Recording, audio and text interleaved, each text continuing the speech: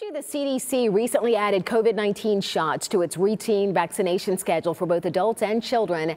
Well, now we're taking a closer look at what this move means for your family. ABC Action News reporter Larissa Scott spoke with several experts, finding out why federal health officials made this change.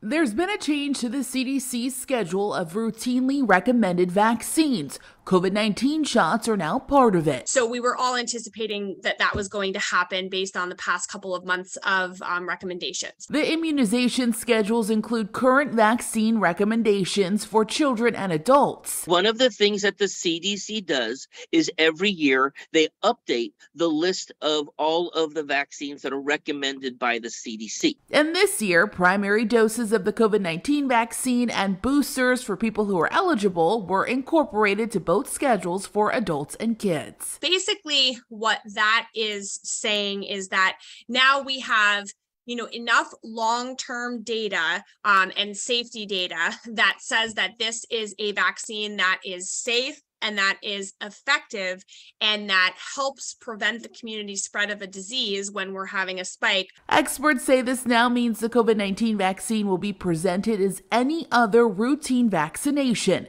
The latest data from the CDC show only 16.4% of eligible people in the U.S. received the updated booster dose. And many health officials hope adding the shot to routine schedules will help normalize the vaccine so that everyone ages 6 months and older stays up to date. It's something that pediatricians in our community have been recommending for many months anyway, but this is just another level of it being official. However, just because these shots are now on the vaccine schedule does not mean they're mandatory for workplaces or schools. Just by being on the list alone doesn't change anything else, anything at all regarding school requirements. School entry vaccination requirements are not determined by the CDC, but instead decided by state and local jurisdictions. To read the full schedule of routine vaccines, head to abcactionnews.com.